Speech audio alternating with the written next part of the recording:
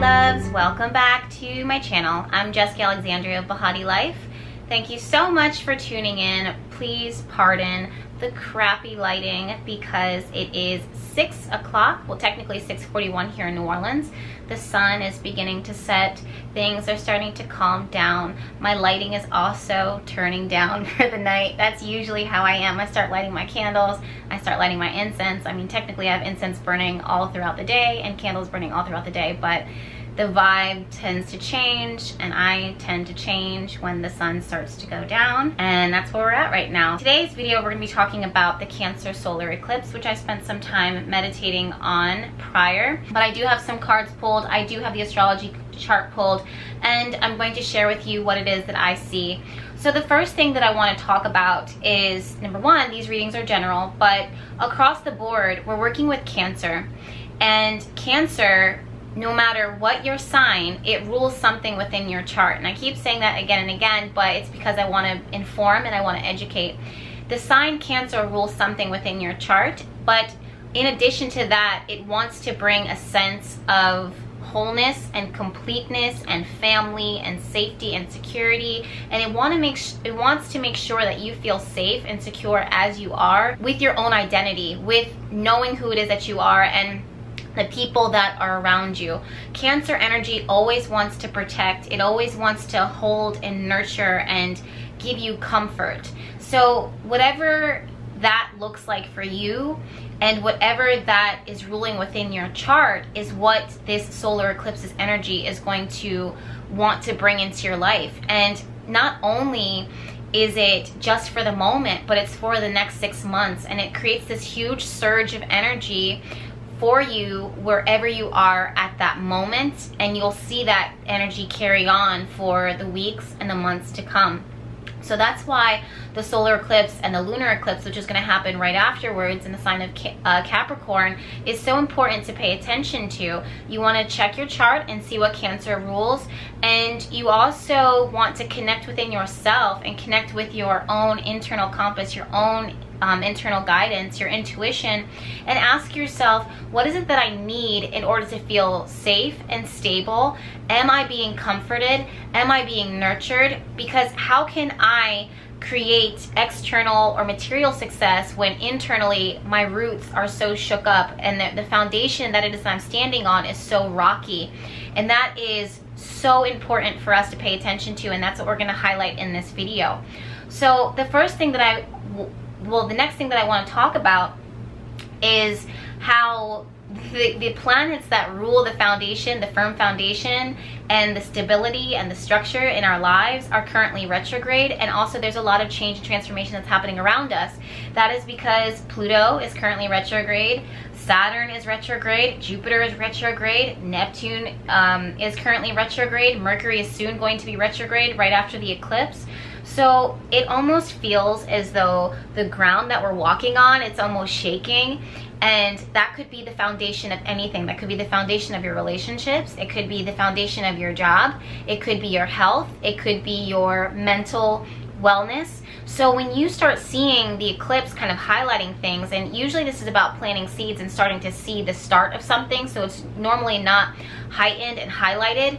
That would happen more around the Capricorn eclipse, which is following shortly afterwards. This is a little bit of, okay, this is what I'm seeing, this is what it is that I'm feeling, and I'm going to initiate into my life, because the solar eclipse is all about infusing energy and sharing light here. It's lighting it up in a way that it's not so obvious all the time, although there can be events and circumstances that will pop up as new beginnings, because that is the energy of the new moon for the most part after the day of the new moon has passed. And a solar eclipse is essentially a new moon on, you know, steroids. It's totally heightened, it's totally enhanced. So how you can use this energy, again, is to connect within yourself and to ask yourself, am I being nurtured? Am I being comforted? Do I feel safe? Do I love myself? Do I like myself? The people that are around me, do I like them? Do I want to share the pieces of me with them? The work that I'm doing, is it giving to me? Am I receiving enough? So there's a lot of questions, there's a lot of internal questions that you want to look at and you want to examine. And meanwhile, while you're asking those questions, Saturn and Pluto retrograde, they are working to outside of your intention, it's almost like circumstances. The planets know what is in your highest and best interest. Well, technically it's divine. The divine energy, this all-loving energy, knows what's in your highest and best interest, and it uses the planets to kind of target the weakened spots and to strengthen the spots that need to be strengthened. So when Pluto and Saturn are retrograde, basically what they're doing is it's looking at the foundation of whatever this thing is that's being highlighted at the time for you of the solar eclipse. So if this solar eclipse is happening in Cancer, which it is, directly opposite of that in Capricorn, because that's where Saturn and Pluto is moving, you're seeing some shakeups that have been happening for a while. So instead of you getting derailed, instead of you getting panicked, instead of you getting stressed out, you want to listen, you want to look, you want to observe, and you want to learn. While you're doing that, while you're listening, while you're looking, while you're observing, it is helping you to see what you need to set intention for in order to make sure that no matter what happens in the future, and no matter what is happening presently, and no matter what has happened to you in the past, you are feeling safe and secure regardless. Let's say it's your relationships that are being broken down or restructured, and that is a really important word to use, restructure. Why? Because Saturn rules structure, and Saturn will break down, and Pluto also will break down anything that is weakened, that doesn't, the planets or the divine doesn't see it lasting for the long haul. Why the long haul? Well, because Saturn and Pluto want to create positive transformation for forever, for 30 years and then some. So if it doesn't see that those aspects, that relationship, your health choices, your mindset, your work ethic, if it doesn't, your friendships, the way that you communicate, if it's not going to pay off for the long haul, it's going to come in, it's going to shoot it down, it's going to restructure and make it better by breaking it down first, so that you can see that through this event, through this circumstance, this created a problem, and we don't want to see that happen in the future.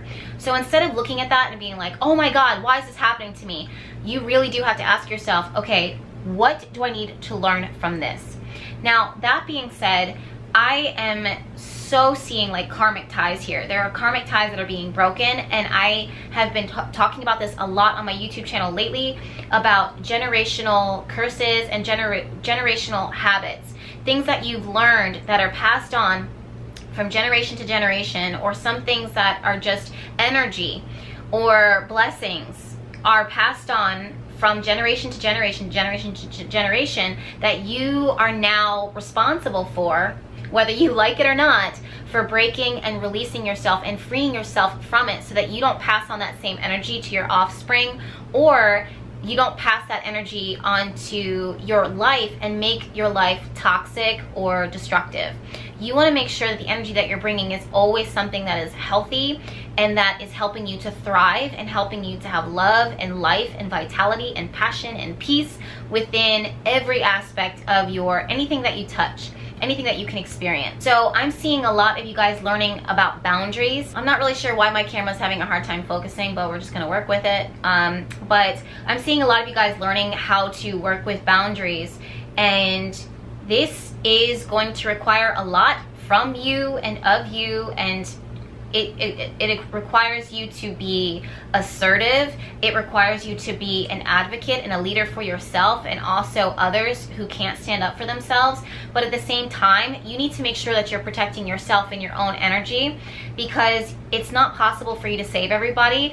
You have to make sure that you are doing all that you can to make sure that you are being nurtured, that you are being comforted, that you are being still safe as you are advocating, as you are creating change for yourself. You don't want to turn into a victim of this energy. You don't want to get run over and then everyone else is passing past you, because what good are you if you are depleted? What good are you if you're broken? What good are you if you are not nurtured, if you are not, taking in nutrients, that you're not healthy, that you're not strong? You can't save others if you yourself need saving. So that's what I'm seeing with Mercury and Mars. Mercury is moving through the sign of Leo at the time of the solar eclipse, and Mars is just entering into the sign of Leo at the time of the solar eclipse. And this is again connecting to your heart, but not being a martyr, not being a victim, not giving away your power and saying it like, oh, this is love. No, if you love something, you give to it, but you don't kill yourself over it, because that's not love for others, that's not love for yourself, And the divine would never ask that of you. So I'm seeing this kind of like battle. I'm being honest with you guys because I'm looking at the chart and I feel like people are highlighting only one aspect of the solar eclipse and they're ignoring the other sides of the solar eclipse that can create problems and challenges. But if you know what's going on, if you know how to work with it, then you can make it work for you versus against you. What I'm seeing is when you hear and when you experience words or information or energy that pushes back and it feels violent or is violating you in any way, shape, or form, or you see within yourself traits that violate your own self, then you need to cut that cord and it's time to protect yourself. It's time to make sure that you are being nurtured and comforted and that you are not one of your own worst enemies and that you're not allowing anybody else to be your own worst enemy. For some of you guys, you've been in relationships or situationships, I should say, where you just have been almost like a slave to them. You've been a slave to the thought of them, to the memory of them, to the past and what things were like, and they're no longer that. And instead of being in a space where you free yourself and you open yourself up to experience new love, and you're opening yourself up to receive love and give love to yourself so that you can give it to others, instead of being open to that, you're almost latched on and locked onto them. Well, the solar eclipse is another thing in your life that is asking you to give yourself a chance and to free yourself from that, because you have been depleted and dried out in that situation for far too long, and the universe and the divine is wanting to give to you and nurture you and put sustenance and love and nurturing to your body, physically, mentally, spiritually, emotionally. So that's what I'm seeing. That's some aspects of what it is that I'm seeing. I'm seeing a lot of karma, but just because it's karma or just because there's this really strong soul connection does not mean that you need to stay in a space where you are engaging it and enabling it. A part of karma is you taking the scissors and you taking the cord and you cutting yourself and releasing yourself from this toxic behavior, from this toxic mindset, from this toxic living situation. One way of doing that is through intention. One way of doing that is through your mind, through your words, and the thoughts that is that you think. If you decide for yourself that you want to value yourself and you want to make sure that you're safe and secure, then your mind aligns with what your body and your soul and your spirit and your heart have been asking for all along. And your actions now, because your mind is directing the ship, the mind is now directing where it is that you go.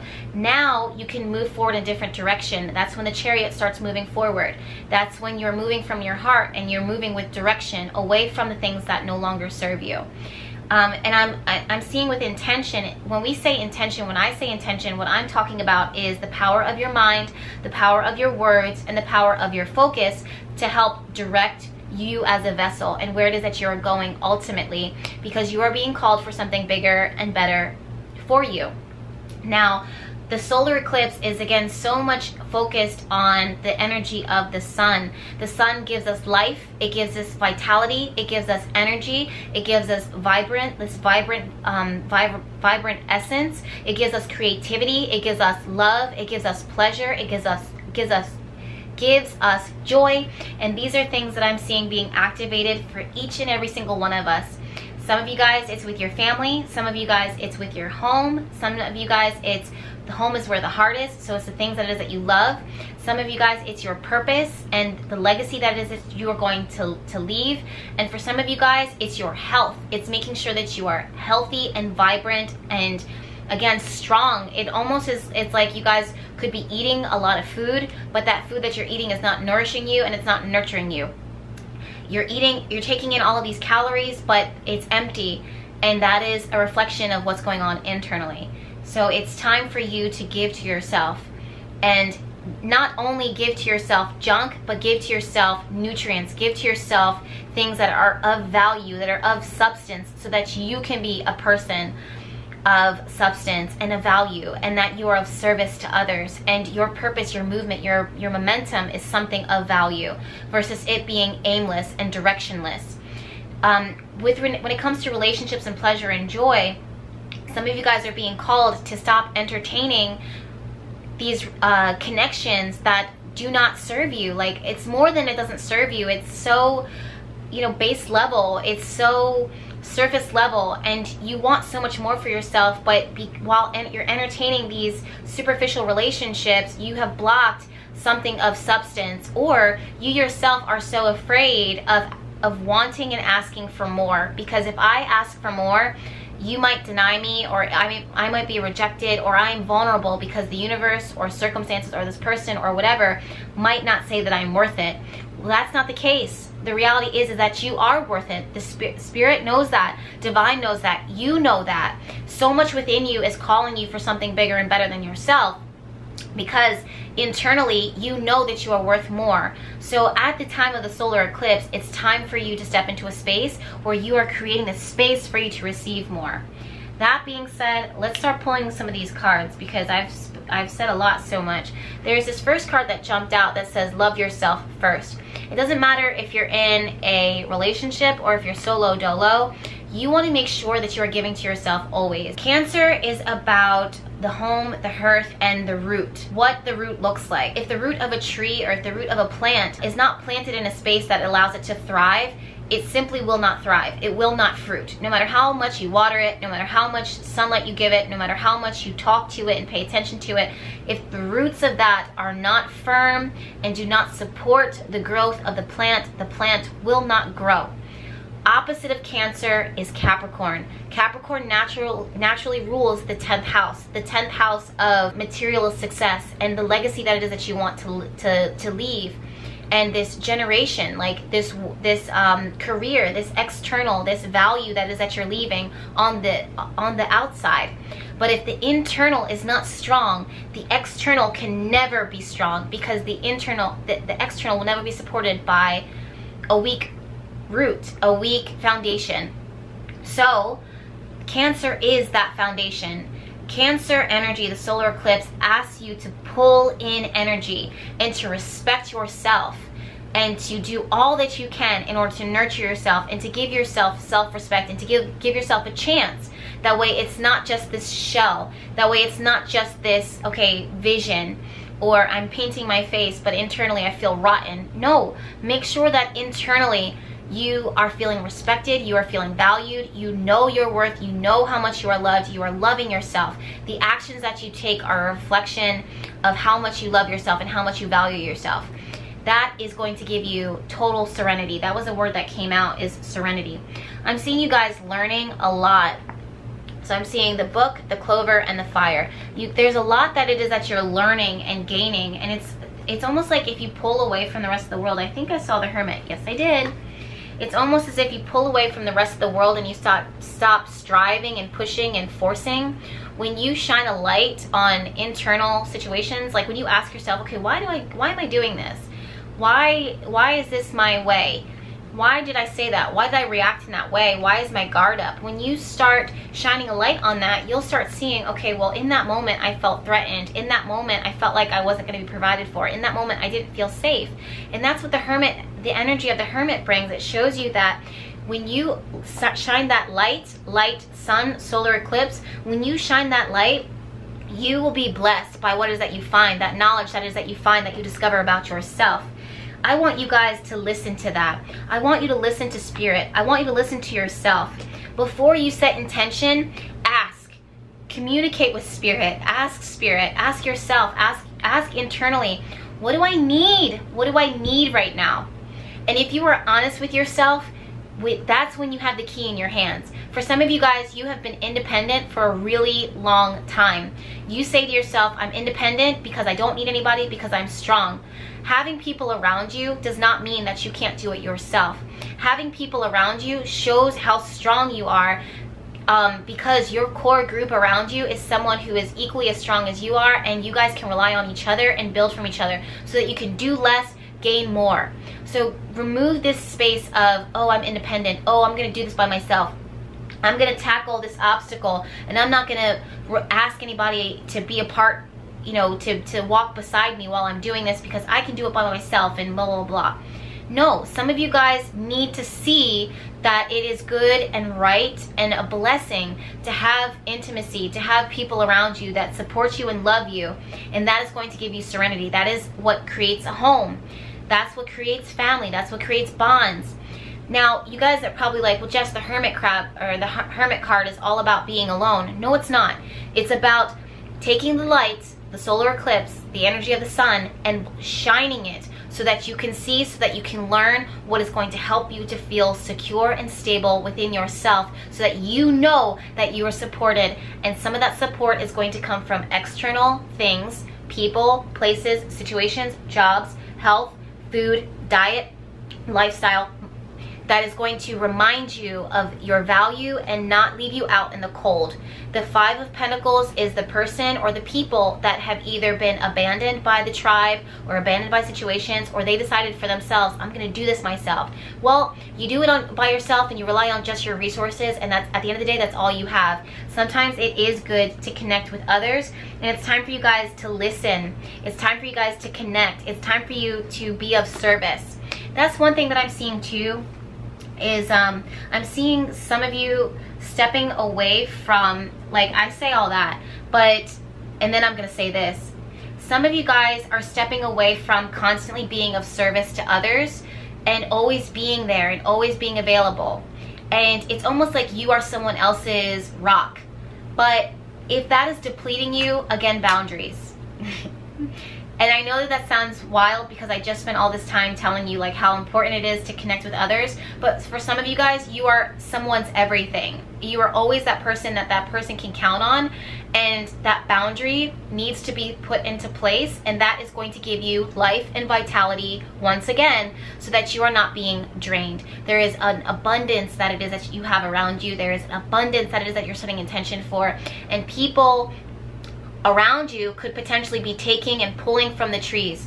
Let's say you have a garden that you've been investing your energy and like toiling over and sweating over, and it's growing, right? And it has berries in it. People are coming in and picking those berries before they have time to ripen. Or people are coming in and taking those berries before you have time to feed yourself and to feed your family. So not only do you not have nourishment after all of the work that is that you've put in, but you are bitter, you are weak, and everybody else is benefiting from it, and you're feeling like, wow, all that work for nothing, and I actually feel like shit after all of that. Versus if you're able to receive and to get nourishment, it feels better to share it with the people that is that you love, and you can enjoy it. I just feel like it's so important for me to say to you guys that it's not your responsibility to save everyone.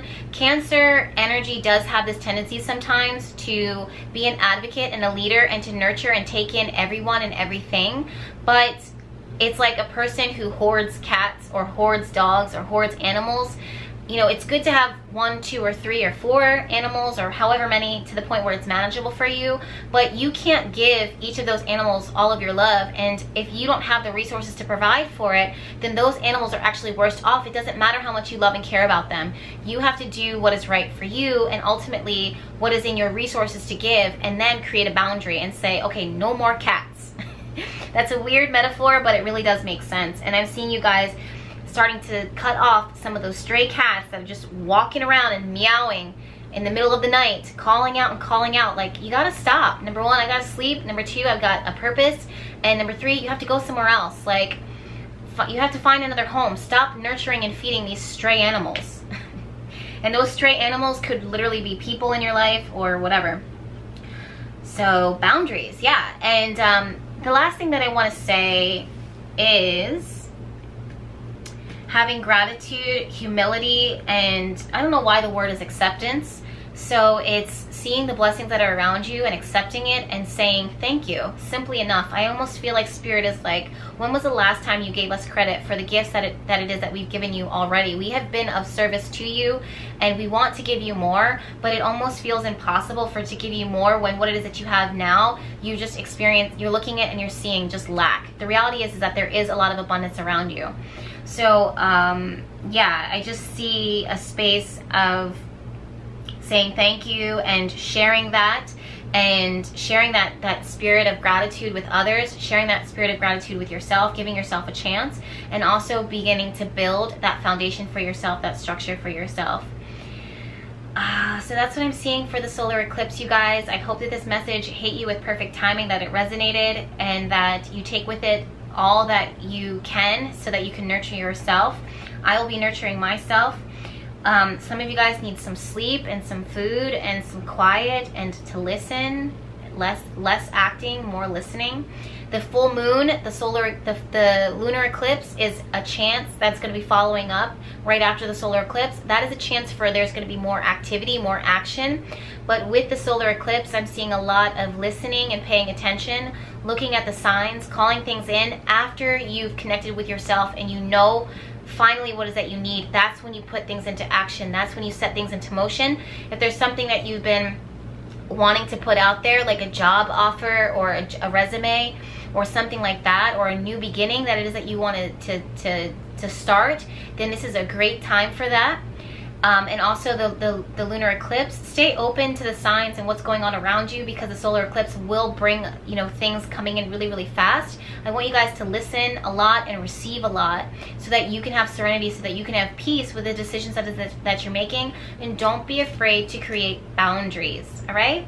So that's all for now. Thank you guys so much for tuning in and watching. Leave your experiences down in the comments. Yes, I read all of them. And I'll see you in my next video. Make sure that you're subscribed so that you see my next video. Talk to you soon. Bye.